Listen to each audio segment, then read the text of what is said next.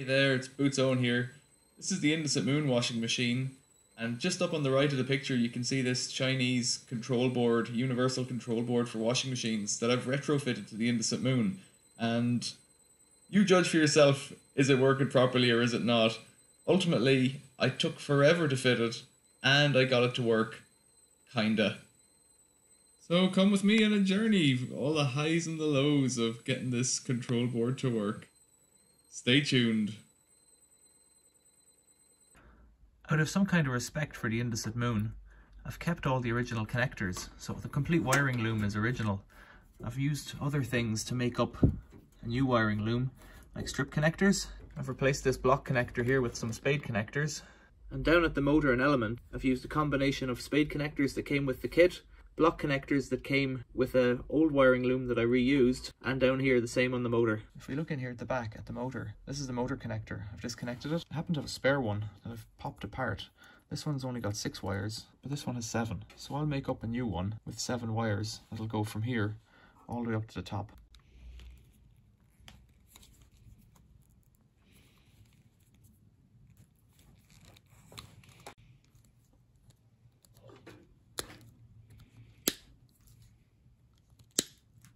This is an insertion tool, I think. I'm not entirely sure, I've never used one. Hoping it's the right thing. I think it's a bit wide for this device. So I've got a spare cable left over, if I might use it for the earth or something like that. And this should snap in.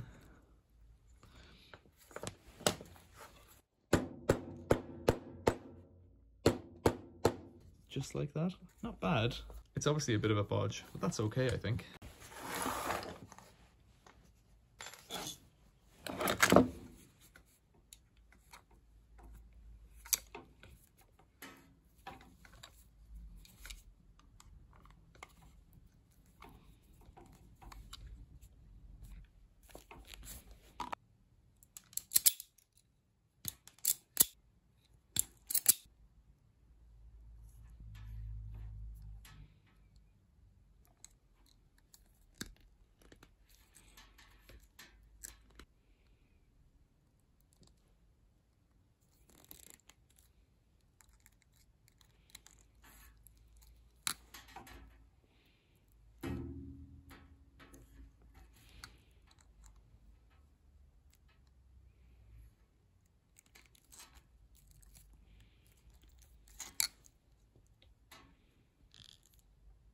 It's nothing if it's not messy. So the power's coming in here from the main suppressor. And you've got motor connections here. They're the brushes coming in here.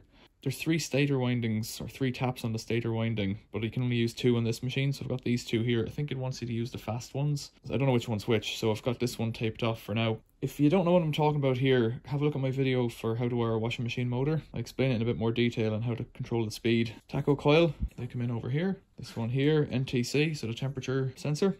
So if you load the neutrals tied together here, neutral off the door switch, neutral off the pump, neutral off the inlet valves. 2 inlet valves, door switch and pump tied to neutral. The one thing I haven't connected yet is the pressure switch actually. I've got to do that. So I've got them snapped in.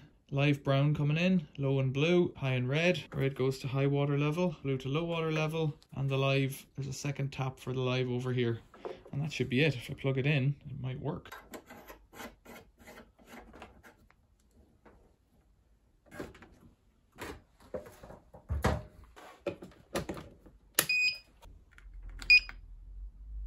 That's a start. So the way I've got it wired in here, I've got to be wary of this board. It could be live, parts of it could be live. Better not touch it. Likewise, anything in the machine could be live as well. Cable tied this on here, but I'm not particularly pleased with that. The way the cables are, they want to flop back in. Let's try and have a look at this board. In fact, let's slide it off and take a closer look at it. So that was the power on. It's got a start button, program button, process button, and a warm button. Try the warm button, 40, 60. So the original thing that I set out to change about this system was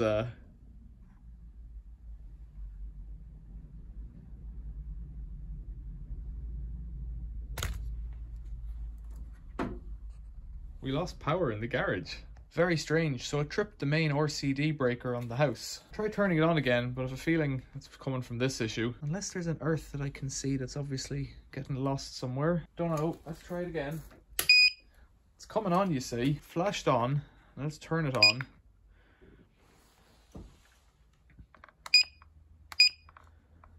Okay, process, rinse, wash, rinse, rinse, spin, pre-wash. Silk, cashmere, chemical fiber. Can you see that? Chemical fiber, fluid, silk, cashmere. Fluid, I wonder what that means. Warm. Let's try it on 40 because it's got a cold only fill. And it could be an issue with the door switch. It could be anything. Let's put some laundry in it. Let's put some soap in here. Just a little. Close it up. We won't see anything on an Indesit Moon anyways. 40 degrees fluid, wash, rinse, spin. Start. Wash is flashing.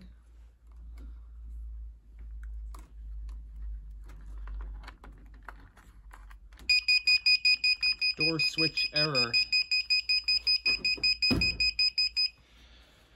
Oh, this could take all day. Turn it off. I'm not sure about the door switch down there, what way the wires come out, or even if it's the correct kind of door switch to go with this. I hope it is. It's a door interlock, 3 wires, should be straightforward. It seems from the wiring diagram that when you turn on the door interlock, it drops a solenoid over, which makes a contact on the neutral to energize all the neutrals on the board through a strip connector that I've lost somewhere down here. We're not live at the moment. So this strip connector has all these neutrals combined. I might have the wrong neutral on so that these would all have been energized now, but not after the door was locked, and that could have been an issue. Don't know. So we'll try it and see. It might just blow up.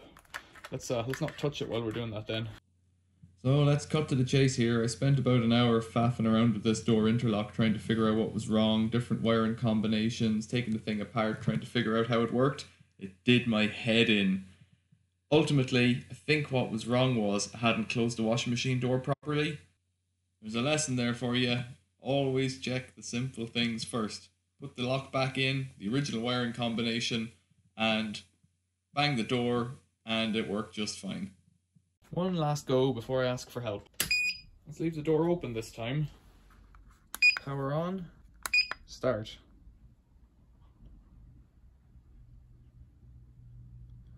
Now the door is open. You can see that. Maybe you can't. Down there. So there's a door switch error. So power on. Close the door. Oh-ho! Very strange. It's taken on water. That's a win. I wonder will the pressure switch work to stop it? It might take on an awful lot of water. Maybe it won't. It's on cold. It doesn't matter to me. It's filling through the grey hose, which is the one on top. It sounds like it's taking a lot of water. The door is locked. It's got an extreme amount of water in it now, I'd say. If only this Indesit had a glass door.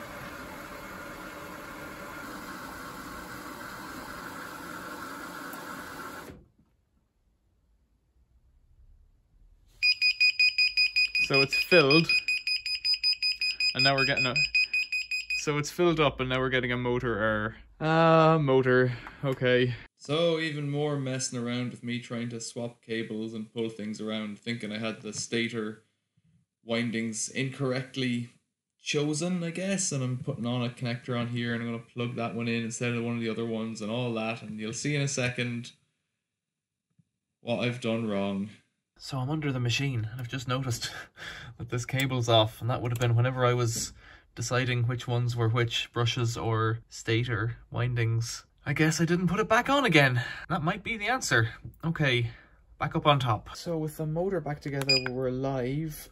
And process, spin. It doesn't have a spin speed button. I think it'll depend on which of the windings I've used as to whether it'll go fast or not, actually. Drain. Door lock. Yeah, it's pumping out. Okay. But it's already empty. So now you should be able to see that motor spin around. Oh ho!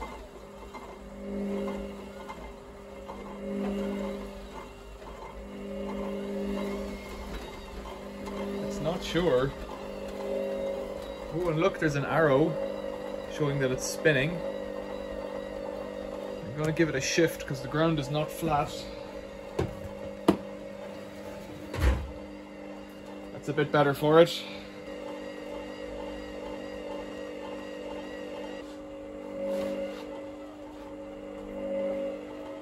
It's not particularly fast.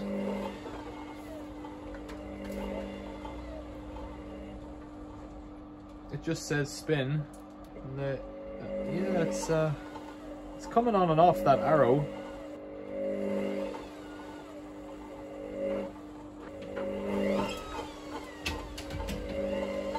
It's hardly a spin, is it? I need to tie up the cables in the back a bit better. They were clattering off the moving belt, which is not a good sign. Wow, it's really unsure about things. Whoa!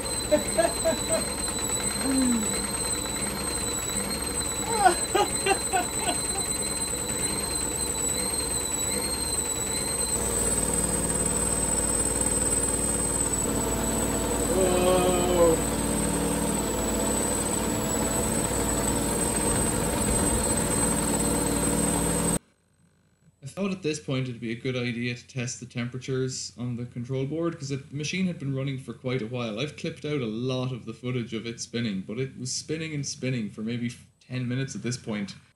And I was worried that the heatsink on the motor controller was going to get too hot, but as you can see from those readings, it really didn't.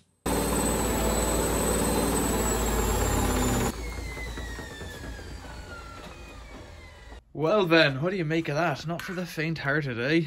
On the instructions, it says adjust speed dry garment JP1 and short circuit JP2. If the speed of dehydration is not enough, can think about short connect pin plug, short circuit JP1 to change the size ratio of belt wheel, short circuit JP2 to change the pulse ratio of survey speed coil, and short circuit JP3 to reduce temperature.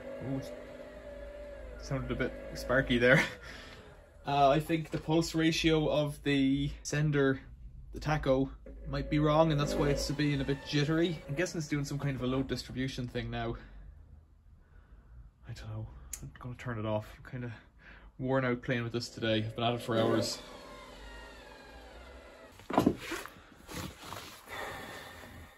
After all that, a few hours, maybe 3 or 4 hours of messing around with this Indesit Moon washing machine and the SXY universal control unit, we've got to think about what's the point. I'm all for repairing stuff. Repairing stuff is a great idea.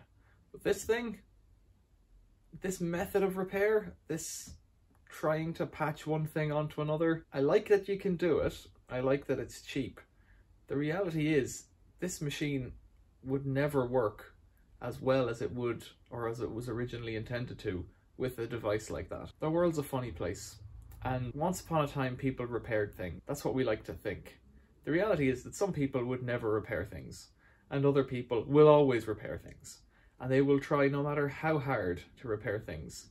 The issue is that in the world today, there are more people, and there are more things to repair, and so we're stuck with so many things that need to be repaired whenever they break, that we don't have the time as individuals.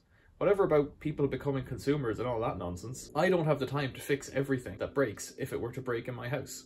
So instead I buy things that I think are durable, and I repair things that I think are worth repairing. I very rarely throw anything out, but if I do throw something out, it's really at the end of its life. That's generally how I go with things. And you'll have seen from all my other videos that I'll pretty much attempt to repair things that other people have decided they don't need, and I certainly don't need. That's a reflection on me. As for this Indesit Moon washing machine, will I just put it back together? Will I leave that board on it now for fun? I don't really know if I'm going to do any more with it. I might do a few test cycles just for the sake of it to see how crazy it is. And I might tinker about with the board a bit to see if I can make it better. But for now, I don't know. You tell me what you think in the comments. And if you like this video, or if you like any of my videos, subscribe. It lets the channel know, and it lets YouTube know that you like my videos. Sounds simple, but ultimately it's a lot more complicated than I thought it was. And if you like the video, just give it a like. That'd be really helpful. Right. Thanks for watching. See you later.